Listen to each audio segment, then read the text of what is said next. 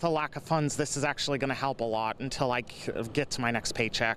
Kyle Ketron, the first in line this morning outside the Suncoast Community Center, waiting to get just basic things like food and water. Anything that's ready to eat, I'll be fine with. He says the storm put him out of work for several days. Now money is tight. I actually ended up losing about half my work week.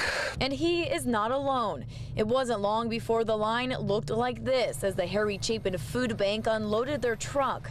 One woman in line saying it's the uncertainty that's so hard right now. Being such low income, all of our money is gone.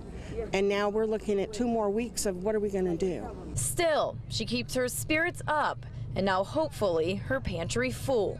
It's really cool to see people helping one another because that's how it should be,